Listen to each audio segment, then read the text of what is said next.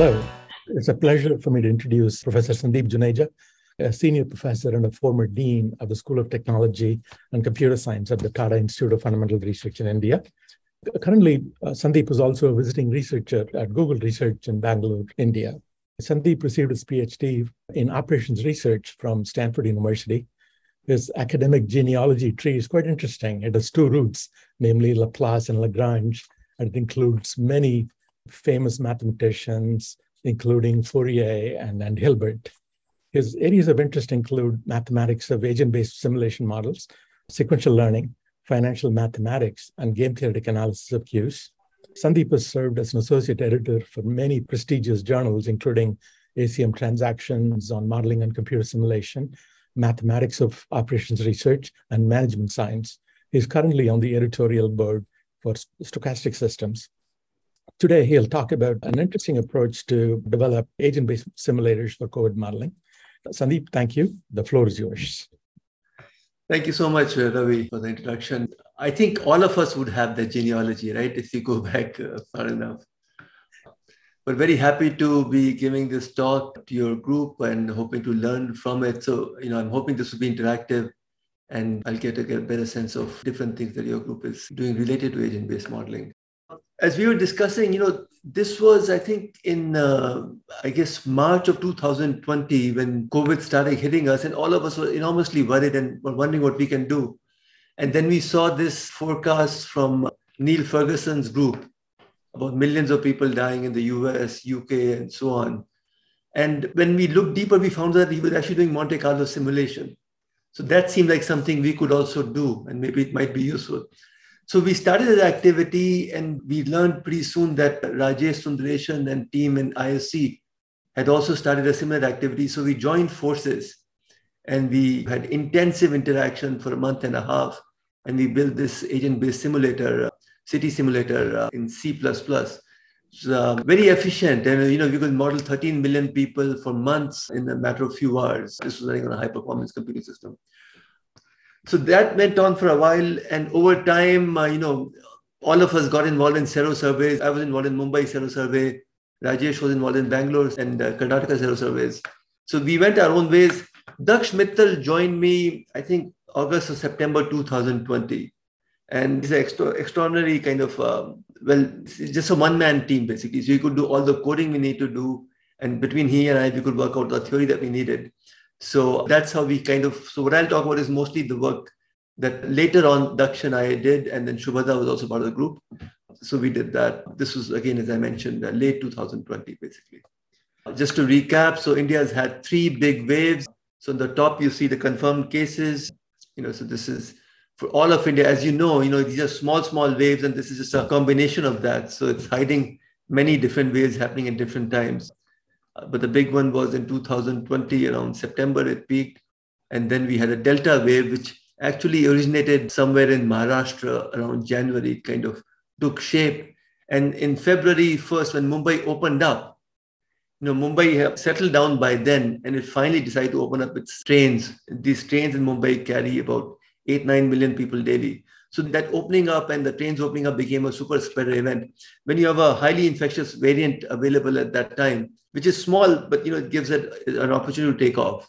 And then from Mumbai, it eventually, plausibly, it went to all of India and then rest of the world. In any case, the Delta wave was enormously scary for all of India, and it happened first in Mumbai, and then after a few months, it went to rest of India, more or less in a synchronized manner. And then things calmed down, and we saw the Omicron wave in roughly December, January this year. Okay, so what I'll do in this talk is I'll briefly review the agent-based simulator. Since all of you are more or less familiar with this, I'll keep this very short, but I'll just give you an idea of how we've been thinking about this. I'll talk about some of its successes for Mumbai. It's very interesting, I guess, in some sense, the fact that Mumbai is crowded, it has lots of people, but it's very crowded and dense, makes it an easier problem to forecast. So it's somewhat easier to kind of use these models and say meaningful things in Mumbai than it would be in other places, I would imagine. And the failure, of course, was the Delta wave. Not saying anything would also be a failure, I guess. Nobody just anticipated this. And no epidemiologist told us to be careful about the Delta wave. How bad can it be? So in that sense, I guess everybody failed. So then I'll talk about the kind of work we did. The way we were working at that time was, our aim was to inform policy. And this is mostly a Mumbai effort. For us, it was primarily a Mumbai model. And we were engaging with the municipal corporation from Mumbai. So we write these small reports and communicate to them as well as to general public through newspapers. So that's how we operated. So we made projections. We made some comments on second wave, potential third wave, and the third wave itself. So I'll talk about that. And, by the time we reached third wave or even second wave, our computer was running for the real time of 1 year, 1.5 years. So massive computation effort. So what looked like 2 hours of effort when we started out was 12 hours, 14 hours of effort per simulation run by the time we went to the middle 2021 thereabouts. So computation time was a big issue. And we spent a lot of time thinking about this. So we developed deeper understanding of the probabilistic structure of COVID spread and of the simulation model. And we realized that initially it's a branching process. So a person has number of children, they have number of children, etc. So initially the randomness is captured by a branching process.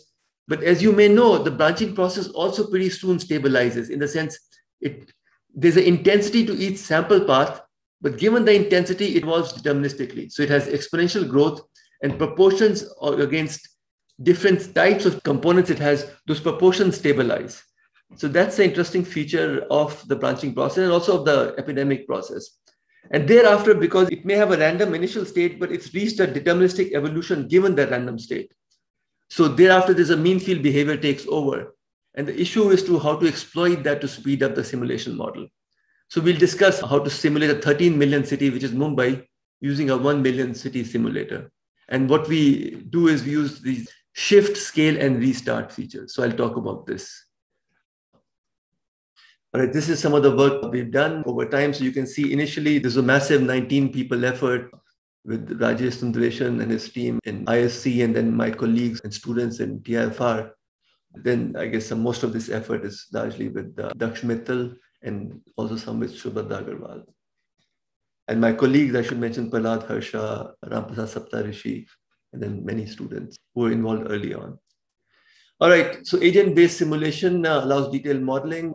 I guess the interesting point here is that if you're aiming for a somewhat accurate model, and over time we realize that, okay, you really don't get very accurate model. There are key parameters you don't know. But nonetheless, it should be robust to changes. I think so simulation models do a good job. And the part of the reason is that, for example, for Mumbai, you see on the left, where do people stay? And then on the right, you see where do people work? So these are maps of city Mumbai. So there's a lot of transportation that happens. And a lot of people actually come from outside to Mumbai as well. So with so much of heterogeneity, and then you see on the right, more than half of Mumbai lives in slums. And slums are enormously dense. TFRs, I don't know if you can see my cursor, it's on this tip here. It's on the southernmost tip of Mumbai. And when I came to Mumbai 20 years ago, it seemed enormously crowded. But if you see this picture, it's the least crowded area of Mumbai. So that's the way things are. And slums are just kind of packed with people. So then with all of this heterogeneity, you really do need more of a simulation model rather than an aggregate model like SIR, SEIR, etc. So homogeneous assumption is probably not reasonable. And then, as I mentioned earlier, 8 million passenger trips on a normal working day, 90% of estimated population uses trains. So we built this simulation model. I think, so it'll be interesting to know how fast your simulation models are. But what we did do was we had some people in our team who were very well versed with how to do programming, really cutting edge. So this was C++. So we created a 13 million city, and my guess is it was running pretty fast compared to a lot of other people who were doing simulation modeling. So in that sense, I think we had a fairly optimized code. But you have people staying in homes, going to workplaces, schools, communities. So all those details were modeled basically, how people interact. And later on, we modeled how to introduce variants in the system, reinfections when needed, vaccination schedule. We tried to follow the vaccination schedule that happened in Mumbai in a realistic manner. So all of those features could be introduced. So let me just say a few things here. So demographics, employment, geospatial data for each locality. So all of this was available to us from census data, 2011. So little inaccurate, but Mumbai population has not changed much since then. And probably, composition has changed, but not very much. Age of household, workplace, and school size distributions.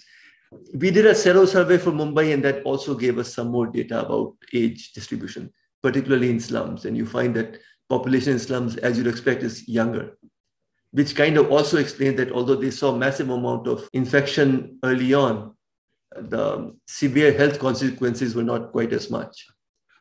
And then we had origin destination matrices from earlier studies from Mumbai, and that we incorporated in our model. So this is some of the data that we had, just some details here. I'll just recap very quickly. So how does the simulation dynamics work? We initialize a synthetic city which matches the actual city. We select the city with initial infections at time 0. Time 0 was chosen for us, I think, around February 15th or so, 2020. And the point is, if you start at that time with 100 people randomly distributed, the fatality profile that you see for a calibrated model exactly matches what we saw in Mumbai in late March, early April, before the lockdowns happened. So that was how we calibrated the model, and setting initial time was part of this calibration. So you start the city at time 0, and then you look at every susceptible person at every time period. Time period is incremented every 6 hours, and you see how many infectious people is that person exposed to. You compute the rate it's exposed to, then you flip a coin, and the person with some probability then becomes exposed. And then the person follows the disease progression cycle independently now of how the disease evolves elsewhere. And then this is repeated after every time period, and that's how we get our simulation output. Sandeep, one question.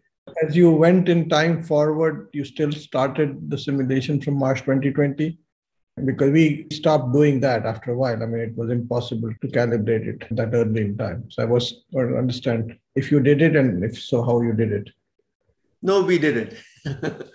I think we were getting a good match right through with some fittings that we had to do for delta wave. I'll talk about later. Yeah, I mean, I think in ISC, they had implemented that you could store the data, what happened, say, in December 2020, and thereafter just start from there. We didn't implement that. So I think this way, at least we knew what we were doing. So. Because we had a hard time getting information on all the interventions that were active. We get some sense. So you could match it, but then the outcomes were different. Anyways, yeah, I just want to check. So good to know what you did. Thanks. Yeah, I mean, there were various points at which we were projecting some things, and they were matching the observed data. For example, seropositivity. Even in 2020, when it was kind of matching what tests were showing. So we thought broadly we've got something which is in the ballpark. Okay, thanks. And then, you've seen this. So this is a disease progression cycle. So person is exposed for some random number of days, then infections for a small time period when they're pre-symptomatic. And some are symptomatic, some are asymptomatic and recover. The symptomatic, some fraction become hospitalized in an age-dependent manner. Hospitalized become critical in an age-dependent manner, and so on and so forth. So this was a disease progression matrix that was taken from Verity et al. Early on. They work in January, February 2020 in Wuhan. And then we did some tweaks to it. We never really had good data to kind of come up with the Indian matrix, but we did tweaks here and there to match to what we saw and to calibrate to the model that we had. This was all done somewhat early on. So probability of going to hospitalize or being critical as a function of age. So this matrix was essentially taken from Verity et al. And then modified somewhat when we got more data. Interventions, lockdown was okay. This is primarily all of this was taken from Neil Ferguson's research papers that they were implementing and tweaked to match India. So I won't go through this. I'll presume all of you are somewhat familiar with these things. I mean, how to model a lockdown, how to model case isolation, home quarantine, so on and so forth. Let me go to this part. This may be of interest to you. So some past projections for Mumbai. So this chart is interesting. It sets the stage for what I'll be discussing for a few more slides. So the red bars are the fatalities actually seen in Mumbai. So it starts from March 1st of 2020. And this goes on till, I guess, mid to late October. This is when we had published one of our earlier reports. So as I mentioned, the red bars are the fatalities as they were reported for Mumbai. And then, we set our models to match this slope. So that's how our transmission rates were calibrated. And then we said that, okay, some percentage of population is compliant. So 60% of population in non-slums is compliant, 40% in slums is compliant. These numbers were chosen to kind of match the fatalities that we saw around here. So with this, we got this match. All the other parameters were kind of just reasonably set. So of course, there are these gaps here which were never quite understood why this data was reported the way it was. Some data issues with Mumbai. But with this, you could see that, fatalities were coming down as the model would project. Around this point, we came up with a report where we did not anticipate this bump. We were not aware that there was a festival season going on in Mumbai. There's what's called Ganpati, where a lot of people come outside. So after a report, we saw this bump. So that was a learning for us that we need to be more aware of the world outside us, that there are all these festivals happening. But what we saw was that, if you do a small fix, that you increase community interactions by so much and non-compliance by so much, you're more or less able to replicate this bump. What was nice was it kind of told us how to think about Diwali, Christmas, other holidays later on. So we kind of knew how to model them going forward. So based upon these things, we could say, this was mid-October, that if you open up on November 1st, this is the green line. If you open up the trains, etc., you'll see this kind of bump in fatalities and corresponding increase in hospitalization and other things. I'm just going to focus on fatalities here. And then things will calm down. If you open up on January 1st instead, you'll see this orange curve. Right? So you'll again see a small bump later because you've opened up. This will be in February, March, etc. So this was interesting. The reason we went this way was at that time, we didn't really know that the vaccines were coming and how effective they would be. So the sense was, city really should think of opening up and, certain health consequences, you're just shifting them a little bit in time by opening up late. So you might as well open up early. So there's a lot of suffering that's going on the ground. At least people can get back to work and children can go back to school. So that was the way we were thinking about these scenarios. Now, this is what really happened on the right-hand side. So you can see what happened was that Mumbai actually fully opened up on February 1st, as I mentioned earlier. Fatalities generally show up 1 month later for any intervention that goes on. So you can see that our January projections more or less match what actually happened in Mumbai till February 1st, and even a little bit later. I mean, projections were a little lower than what actually happened, but that's also because we didn't quite understand or model the fact that as numbers come down, people's behaviors become more lax. So once you accommodate for that in a reasonable way from Google's mobility report, you can more or less match the kind of fatalities that we saw till February 1st. So it seemed that, our models were doing quite well, that the simulation models actually have ability to project and predict. So we were quite happy with ourselves till February 1st. I personally was looking into how to model climate modeling using simulation. I thought, these things are easy. In any case, that's 2021, February 1st, and that's when the Delta wave happened. So mind you, we expected this kind of bump to happen.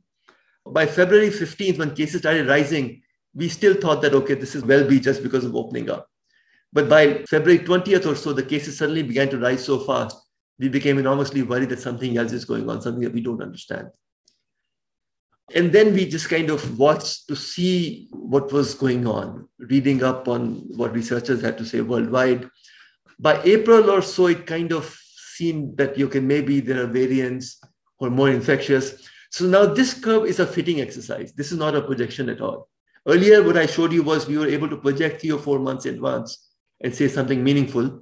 And I think we could say for Mumbai, because as I mentioned earlier, Mumbai is a crowded place. So once a disease takes off, then its trajectory is somewhat easier to project. Also, one thing we did in our calibration was, we had done this sero survey for Mumbai where we tested people in some slums and in non-slums. So that data was very useful for us to kind of calibrate the model correctly. Also, we said that in the slums, that transmission rate is higher and by a factor of 3. And that was giving us the kind of seropositivity that we saw in slums vis-a-vis non-slums. So with all of that, we had some kind of predictive power. Now, what you see here is what happened in Mumbai was fatality stayed low for a very long time. And then after mid-March, there was a steep rise. Now, this was something we saw in cases earlier. So this was very interesting that, how do you see things being so low and then a steep rise all of a sudden? And the way we addressed this was, because we, again, didn't really quite know how to model these things, we did a variety of scenario analysis. We said, okay, what if this was explained by opening up of the economy? So we tried different opening up scenarios. What if there was reinfections? People suddenly who were infected had become susceptible. Now, mind you, in Mumbai, our projections were that about 67% people were already infected by February 1st. So a lot of protection was there. And, we weren't hearing of that much of reinfections. So it made sense to kind of ignore reinfections, but we tried all those scenarios. And then we said, okay, what if there was a variant? So we played out with different kinds of variants, different amounts and different infectiousness. And what fitted very well was having about 2 to 2.5% of infections on February 1st with a variant which is about 2 to 2.5 times more infectious. So with those numbers, you get a perfect match, more or less. You get a very nice match. You're able to explain this steep convexity, which otherwise was hard to explain. So this was interesting. These were things which we were kind of tweeting in late April. And I think in some sense, it's nice that using just computational tools, we arrived at numbers which seem to have become a consensus later on, that indeed Delta variance was in the ballpark of 2 times more infectious. So that was interesting. I say this because, on, I think, April 22nd, I tweeted that Delta variant 4 to 5 times more infectious matches our data best. And then we found that there was a bug in our code. We were not matching the train infectiousness very well. We corrected for that, and then it came to 2.5 times. So we were in dark and just playing with numbers. It was not like we had heard it from somewhere and we tried to replicate that number. So that was interesting. And as I mentioned, the way we were kind of addressing this was we were letting the municipal corporators know. And after a while, they only needed so much of our advice, but we were also engaging with the public through newspapers.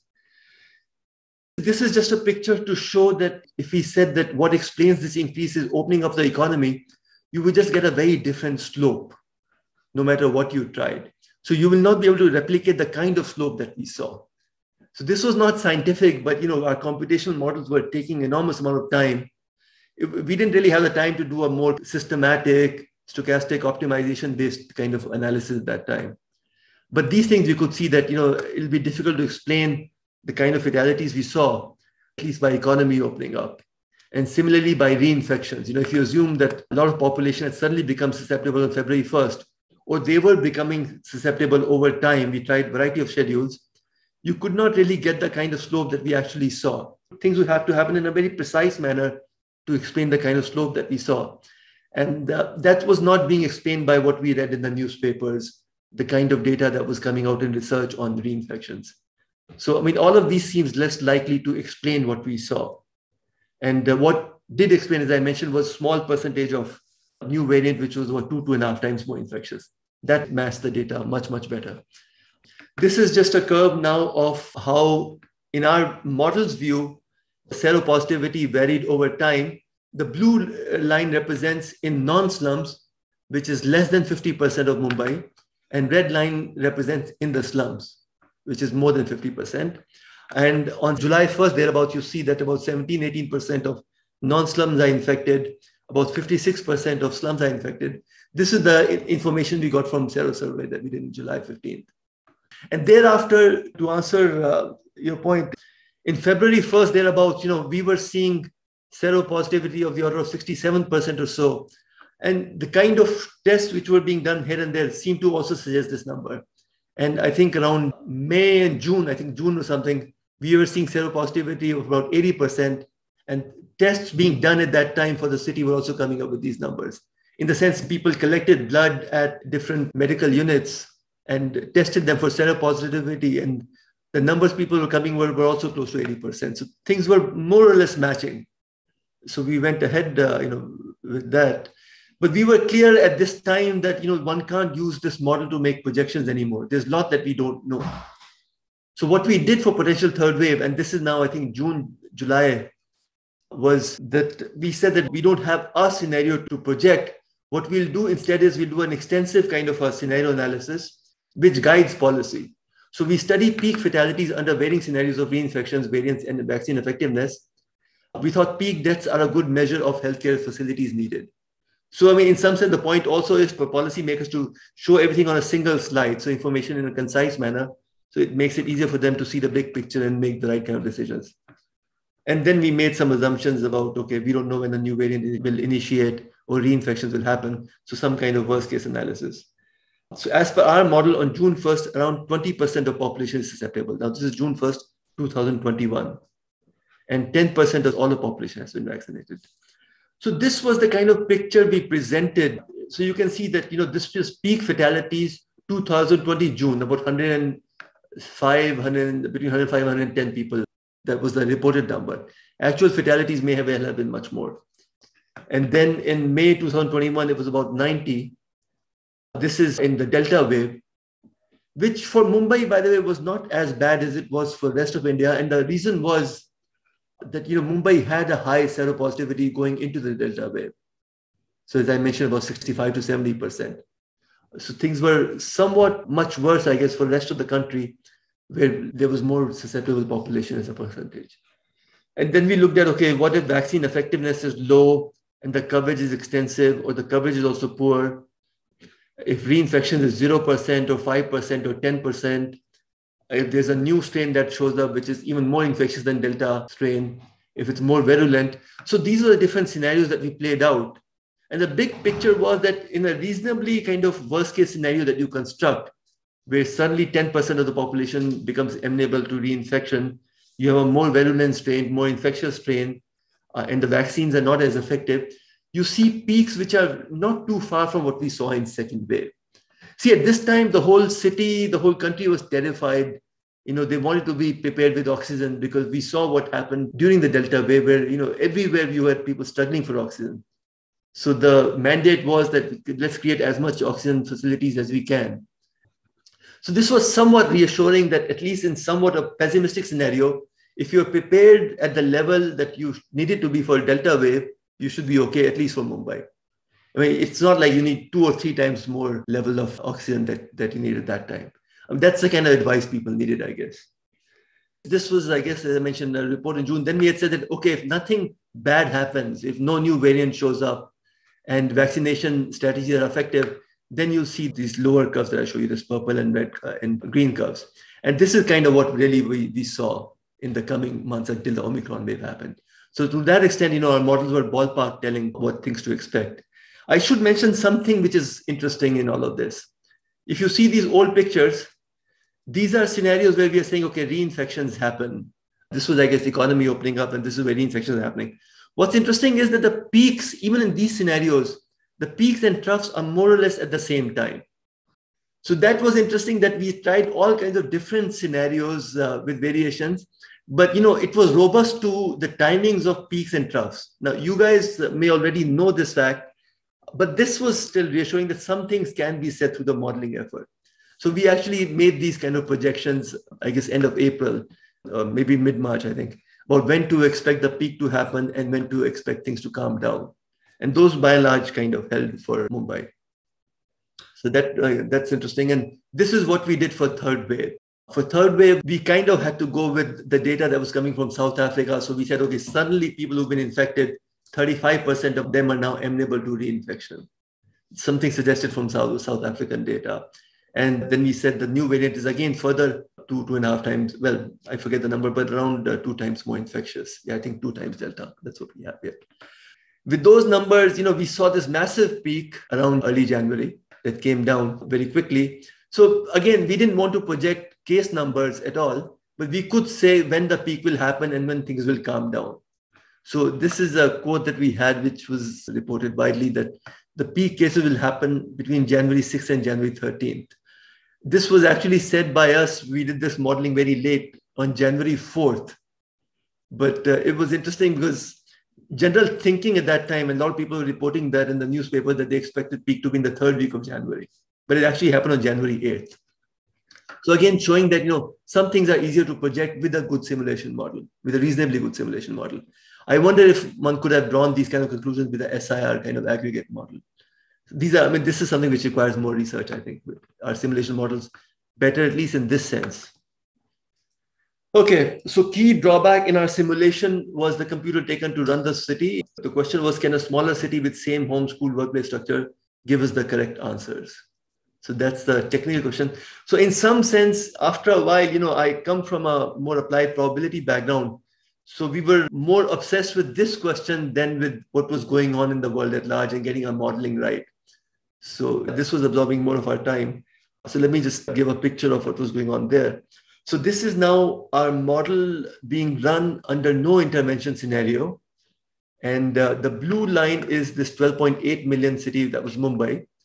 And the orange line is 1 million city, a replica of Mumbai, but smaller in size. but how structure, work structure, all of that is identical more or less. And then you scale up the output from this 1 million model by a factor of 13. So what's interesting is that initially they do match, but then you can actually show mathematically that the smaller model will underestimate, the peak will be lower. And that's because of convexity that comes up. There's noisiness if you start with fewer people. So let me just clarify a little bit more. We are starting this simulation with 10 people in 1 million city and 128 people in 12.8 million city. And we're just simply scaling the output by a factor of 12.8. So when you have 10 people in 1 million city, it's a very noisy situation. So sometimes you see lots of infections, sometimes it just dies down. And there's a convexity that comes up that, lots of people getting infected, that has a bigger effect. There's no linearity, so it doesn't get canceled by fewer infections. And that's showing up here. So that's why you get a lower peak here. So that can be shown. On the other hand, if you had started both the simulation models with large number of people infected, so 100 people infected in 1 million city and 1,280 people infected in a bigger city, then you get more or less identical profile of infected people under no intervention scenarios. And this is indicative. You see the same numbers for hospitalization, same numbers for fatalities, etc. And this matching strengthens if you start with even more people. So 1,000 people. So the right-hand side picture is, I'm starting a city with 1,000 people infected in 1 million city and 12,800 people infected in a larger city. And then you get a perfect match more or less. So that's telling you that once there's enough infection in the city, then scaling does work. Now, this probably is, I guess, may be obvious to your group, but for us, we were learning our way through that this is what happens when you have enough infections, but when you don't have enough infection, then you see a mismatch in the numbers. So that got us wondering, okay, how to make things work out.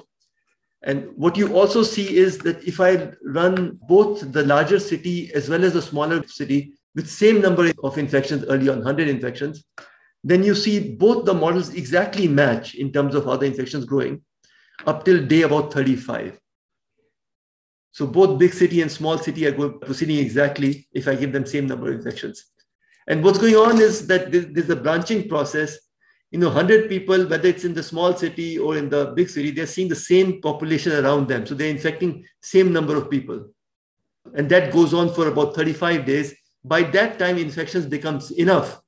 So now, okay, the smaller city will behave differently from a larger city. That's an issue to keep in mind going forward. And this 35-day is actually also very interesting. If you see the log of n is the city side divided by log of rho. That comes out to be about 37 days. So we developed theory which supports this time. But in terms of pictorially, what we come up with after seeing all of this, how to get the smaller model to exactly match the larger model, we do what's called shifting and scaling the smaller model. So it's as follows. So let's look at this path on the left-hand side. So we generate the smaller model for 35 days. It's more or less an exact match with a bigger model.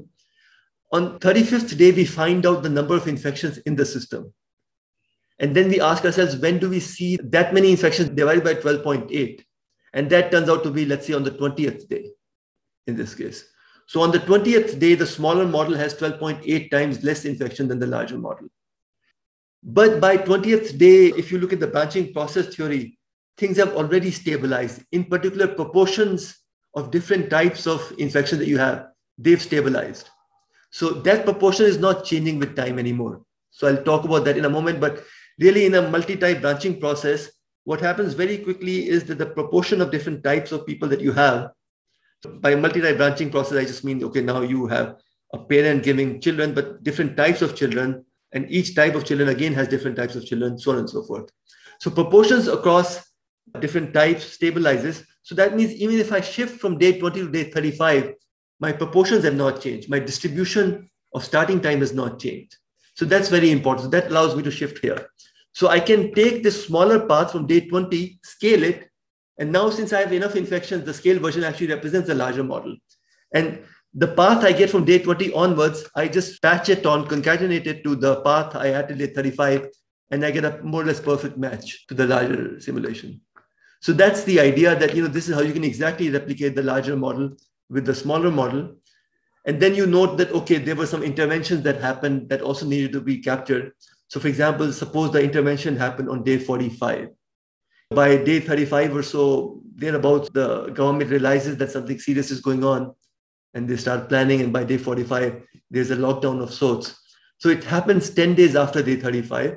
So, to get that right in your simulation, you restart your simulation. And then your day 20 is going to correspond to day 35. And then you do an intervention on day 30, which will correspond to day 45 now. And now you take this path from day 20 onwards and patch it with the path that you have till day 35. And now this restarted, shifted scale model exactly matches your simulation output. And this is true in great generality. So let me just show you here. So this is a realistic model that we had for Mumbai. So the blue line is the actual 12.8 million model with all the interventions that we have. And the interventions are, there's a lockdown, there's opening up, we have this Google mobility data, we have this government circulars, etc. With all of that, we got an idea of how the city was behaving. And the smaller model exactly matches the larger model. I think it's very interesting to see how a scaled down model can replicate. I think some of the details of how the scaling down is done and what it means to scale down interventions as well. And then when you scale up. So in some ways, it appears that, at least on the plots, and it's quite interesting, that the aggregate statistics might come out reasonably good. Where does the model start diverging in terms of heterogeneity? I mean, the whole reason for the agent-based model was to have the heterogeneous aspect, right? So maybe the slum part might not match up right. Maybe, Thane might not match up right. I don't know. I'm just making that. I'm just trying to understand how the smaller model was made effectively and then pulled back. We can tell you more later on what we did as well, but this is quite interesting. So if you could just give us a sense. The home structure is the same in the smaller model and the larger model. The school structure is the same. In communities, okay, you say that in a larger model, that each person is seeing a much bigger number of people in the community. They're seeing a lesser number of people in the smaller model, but the rate is that much higher in the smaller model. So if you were to look at Poisson approximation, that's working equally well for both the models. And that works out till about, like I said, about 35 days. And by that time, you have enough infections in any case, so you can do scaling, and that works very well. So for city level, I think this kind of approximation should work quite well. I mean, certainly it worked well for Mumbai because Mumbai is, again, very crowded. It's hard for me to say, actually. We haven't played around enough to say that where things break down. But that's a great question. We're too busy just getting the math of this right. Right. It's interesting, actually, that you can prove this a little bit at least. So, yeah. Nice. So these things you could prove. Yeah, sure. There's a question there. Anil, go ahead. Thanks. Really fascinating. So I have a couple of quick questions and then we can go on later. So one is intuitively in the regular branching process, basically what you're working with is it's a tree in the initial part. So this 35 days, that's like some threshold for which it continues to be a tree. Is that what? Well, that's when the number of people who are infected become of the same order as the number of people who are susceptible. So the branching process assumption breaks down. Okay. So that's because population is increasing as growth bar time t. And when growth bar time t becomes of the same order as the overall population, that's when things break down. But the network is quite heterogeneous, right? It's not like a clique or anything. So you have to be interested in seeing the math later to understand. Because we've taken a 1 million city, we're not doing it with 100,000 city. Okay. So I think there's still some homogeneity that helps us. I see. Math needs to be defined to say that, okay, too small a city will also not work. So 1 million works, 500,000 give you somewhat accurate, but below that, things won't work out. When you do the scalings, you're taking like the number of cases you have in 35 days, let's say, and in the bigger city, you're going back in time and taking that as a seeding, right? So let's say there are going to be 10,000 cases. How do you spread them out? Is it going to be random or is it something else? Since the seeding seems to matter a lot from what we understand. Yeah. No, you just take the data in the smaller model on the day 21st when the infections were the same. So there's no need to spread out anymore. Whatever was there is what you carry on from. In that sense, yeah, that's right. So you let the model tell you what the distribution is. I think that's important, yeah. Nice. Because by that time, things are no longer random. You may start it off with randomness on day 0, but by day 35, things have changed. But proportions have been similar from day 20 to day 35. So you could use day 20 from the simulation model. Thanks. Very nice. So you effectively saved the first 20 days of big simulation? Because we know that first 20 days, big simulations, small simulations are identical. Right. So we saved the time running the big simulation for the first 20 days. Well, throughout, right? We're only running a small simulation model. But what happens after? So I didn't understand what happens after 20. You go to the mean field model at that point? Yeah. We just start scaling things. Okay. So let me actually say it here. So first 35 days, we use a smaller model. It's same as a larger model. So we take the output from the smaller model. Thereafter, we take the smaller model from 20 days onwards, but scale it by a factor of 12.8. And we call the day 20 as day 35. Okay. So you never run the larger model. You just first time you shift, then you scale, basically. That's why you call it the shift and scale. That's right. Yeah. And thereafter, we do restart because we do the intervention at the right time on the smaller model, which will also do for the larger model. And then we paste it together. So the interventions don't have to change, or do they have to be scaled down? No change. They don't have to change. Yeah. Now, okay, you have to kind of think through everything. So what I've not discussed here is that we had these small networks, neighborhood networks, and random city networks, where we kind of had a geographical area, which was, we said, okay, person has more interactions in that community than the broader community. So then one has to kind of ask oneself, how do we adjust for that in the right manner? So that's a structural issue. It's not about interventions, but certain kind of structures, if you're doing some funky things, you have to be careful how small translates to big. But in our experience, one could come up with the right mapping. So I've not shown that here. But interventions, I don't think interventions we ever had to change. All the interventions went right through. Right. And you could intuitively see why they were. Right. So I'll tell you why I asked this question. Intervention that just say, which is saying on day 50, vaccinate 20%. That seems to be okay. You can scale. 20% is scaled value, right? But interventions that are absolute, we can also potentially scale. But interventions that are adaptive in some form, right? If certain events happen, then you do certain things. I do not know exactly how the interpretation of that if then else would be, because the if part might be holding in one model, but might not hold in the other model. And I don't have the best example, but I'm just thinking aloud here. But we can discuss that later on. Yeah, thanks. We are working in a mean field framework at that time. So you have to ask yourself, in the mean field setting, will anything change by this adaptive manner? Or will they have? So theoretical support in asymptotic regime. So what we do is we consider a sequence of systems indexed by n, the number of people, and we let n go to infinity. Home, school, and workplace structure is independent of n. So their numbers are going to increase linearly with n. Communities are going to remain the same. So their population is going to increase with n. But population is increasing with n, but each person's chance of hitting another person is decreasing with n. So overall, the number of people a person is infecting is still the same early on.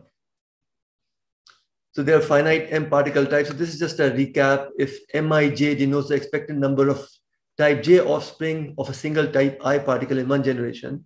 So if m is that matrix, then we have this Perron-Frobenius theory, which tells us that m to the power n, if you just raise the matrix to power n, that's just going to grow exponentially as per the Perron-Frobenius eigenvalue. We don't need to worry about these eigenvectors here. This is important. So let vector zn denote the number of particles of each type at time n. So here in our analysis, because analysis becomes quite messy and difficult soon, so we're just going to assume that there are finitely many types of people, depending on their age, depending on the disease state, maybe their community type, we can classify people differently in finitely many ways. And that gives you a feel for what's going on. So Zn denotes the number of particles of each type at time n. Then key result is that for a non-negative random variable, and this is from branching process theory, W, Zn, this vector of different type of infected people, is going to grow exponentially at rate rho. And then there's this random variable W, which is essentially telling you the intensity of the sample path. Where W is large, you have a lot more people getting infected. Where W is small, you have less people getting infected. But whichever be the value of W, the proportion of Z's are going to stabilize very soon. That's what you get from this picture here. Because each one of the proportion types is growing as a linear function of W. When we normalize, the proportions are independent of W. So they will stabilize, and that allows us to shift across time when we're in the branching process phase. So that's very useful to us. And W is going to capture the same path-dependent intensity. So that's why, different paths are different. So all the future mean field analysis, how things evolve, is a function of this W. That's sample path dependent, and we use simulation to tell us what the W is. We don't estimate the W per se. It's just that the smaller model is also seeing the same W, basically. So we use the smaller model to give us a realization of this W, the intensity. And rho also is implicitly there. Rho is the growth rate, exponential growth rate. All right. So till time 1 minus epsilon log n by log rho. So basically what I'm saying is till time log n by log rho. This is the time where the number of people infected or affected is a negligible proportion of the overall population. Overall population is still susceptible. Till this time, epidemic process grows like the branching process. And this comes out to be about 37 days, 35, 37 days. So the proportion of susceptibles is nearly 1. Exponential infection growth rate that quickly becomes deterministic, conditioned on the path-dependent intensity. So it just depends upon W, basically. But given W, the growth is exponential. And proportions stabilize quickly, and this allows us to shift and scale, as I mentioned earlier. Now, mean field phase. So as such, even in the branching process, very soon the proportions have stabilized. You know what the W is, the intensity is, and thereafter the process is growing in a deterministic manner, even early on, even from day 20 onwards, for example, before that. But once you have the number of affected people, same order as susceptible, thereafter you can do mean field analysis to see how the population is going to vary. So this is what is mentioned here, that let's take n to be log epsilon n upon log rho time in our simulation, and assume that the empirical distribution across types is converging to a W-dependent limit, right? So at this time, things have stabilized. And thereafter, you can show that essentially the population infection is going to evolve deterministically, satisfying these mean field equations. So these is just, how the expected value of different proportions is going to evolve over time. This is a transition matrix here. So I find somewhat rather surprising in this result, and clearly I don't understand it, that's why, is no dependence of the result on the density of this network. Because, at least intuitively to me, this result, somewhere the edge... No, the rho captures the network structure, right? Rho is the transmission probability, no? No. It's the eigenvalue, right? Spectral radius, no? Yeah. Okay. Yeah, rho is the eigenvalue. Okay. But otherwise, these transition matrices, how you go from one time period to another time period, they capture the more detailed heterogeneity in the network. But the way we are thinking about the network is, okay, it's like 1 million population separated in 24 wards. So each ward still has enough population. So mean field is, taking place at that level as well. So yeah, we can afford to assume away heterogeneity in that sense. Things have stabilized, so they're moving deterministically. So deterministically, different wards, different populations are interacting with each other as they evolve. Okay, thanks. So right now, our aim is very specific. We just want to replicate the 13 million model which we have for the city with a smaller model. So it's a simple mathematical problem, and that we are able to do. Whether the 13 million model itself was a realistic model, that's another question. But that's a model people have been using. So infection process has order n infections, and in combination with settled population evolves very close to its mean field limit. Empirical distribution for each time t converges to a limiting process. So the empirical distribution converges to limiting process. So at every time t, the proportions basically have stabilized. Population size, how many people are infected, has stabilized. Number of infected at time t in system of size n is approximately given by n times some function of this empirical distribution, mu of t, the mean field of the empirical distribution. So to get the largest system of size n2, we can use approximation of this empirical distribution at n1, because 1 million is also large enough. So that also gives us a pretty good idea of what these empirical distributions are. So function of that tells you how many people are hospitalized, how many are infectious, so on and so forth. You scale it by n2, you get your result. I'm just kind of saying the same thing I've said before, that scaling works because both 1 million model and 12.8 million model are close to their mean field limit. So one can simply scale one to get to the other. So just to summarize, I described the TFR-ISC simulation model, and we discussed some past projection that we were able to make. And we dug into the probabilistic structure of the agent-based simulation models in an asymptotic regime. And we introduced shift scale and restart approach to use smaller models to estimate larger ones. Thank you. Thanks. Thank you very much, Sandeep. One quick question I had in terms of this scaling effort is it possible to assess what kind of interventions still hold? For instance, I think Madhav had a similar question. I think vaccinations, anything that can be scaled down works, but like if there are network-based interventions or contact tracing, for example, is something, or like even commuting flows between, say, neighborhoods. Since you said something about the structure needs to be preserved, like if someone says, can we control the flow between the northern part and southern part? How do you approach mapping such interventions? Yeah. So we've not really played around with these things. If the movement from northern part to southern part could be seen in the mean field sense, this fraction of people are moving from one place to the other, then I think this approximation will work out. If it's happening on a smaller scale, very small amount of population, maybe there's some super spreaders there and there, we'll have to see about that. That could potentially cause problems. Okay. What we did was, we did implement realistic intervention that happened in Mumbai for the first 1 year, for the first 250 days, I guess. So there were lockdowns, there were opening up, there were these festivals that came up. But these were all at the aggregate level. When we said that there's a festival in Mumbai, we made all of Mumbai become less compliant for a little while. So those things worked out perfectly well. Now, my guess is if we had said, okay, some fraction of Mumbai had become less compliant, that would have also worked fine. I mean, just as a follow-up, then the question of if these are relative rates that are being scaled and also maybe with some spatial fidelity, what is stopping from using ODE limit or even networked ODE limit? Why do you choose like a 1 million agent? True. So, I can easily imagine kind of using the 1 million model early on when randomness plays a role, right? The intensity is sample part dependent, whether it dies off, how long does it take to finally take off, in which, some local effects where randomness is important early on. There one would use a simulation model. Potentially thereafter, one could use some kind of ODE. But, in some sense, right now, this simulation is solving an ODE for us, right?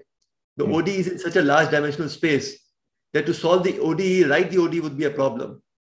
So by doing the simulation, we're actually solving a deterministic problem. So that's interesting. So in fact, like once you're past the stochastic extinction phase and aggregate properties of the dynamics, you're kind of switching to this equivalent of an ODE representation. But you could say that maybe, rather than solving this complicated ODE that the simulation model is solving, there's a simpler approximation which does quite well. A simpler ODE, so to speak. I think that's well worth future research. Right now, what's nice is that we can accommodate very easily interventions of various sorts. It makes sense. Okay, there's a holiday here. People are mixing more on Saturdays, Sundays, or trains have opened up. Now, what does that translate to a simpler ODE in terms of how mobility is changing? I think one needs to figure it out. It's probably not very difficult to do, but that needs to be done. And then you have to see how well it works and maybe there's surprising issues. Okay. Yeah. Thank you. When you do an intervention, row changes, right? So are you adaptively? So basically at that point, it's a different matrix. Yeah, row is an output from the simulation model, right? Simulation model doesn't really need the row per se. So when we do intervention, we're just locally changing the mobility of everybody. Right? Yeah, but that will change the eigenvalues, right? So if you look at the network induced from that. By the time interventions start happening, we are already in the mean field phase. Okay. So scaling works. Yeah. Scaling works already in that case. Yeah. So is this work on your webpage or maybe you can send a mail out? Right now, you'll see a 3-page extended abstract. Preparing a somewhat broader version that should be out soon. Thanks. Really interesting. Yeah. But there are mathematical problems that need to be kind of understood further. Yeah. And I don't know if I can ask one other minor thing. So we had difficulty dealing with the eigenvalue characterizations for more complicated models. So here you have not just the transmission, but recovery and waning and all of that, right? So are you taking those in, or it's a simple independent cascades type of model? Or No. The model is very detailed.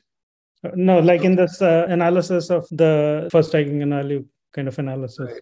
Right. Well, I mean, if you were to simply assume that everything is finite, population can be a finite type, then everything goes through.